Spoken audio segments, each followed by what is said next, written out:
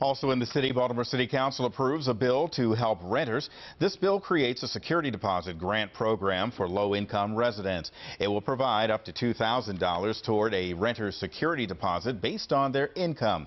The money will come from the Affordable Housing Trust Fund.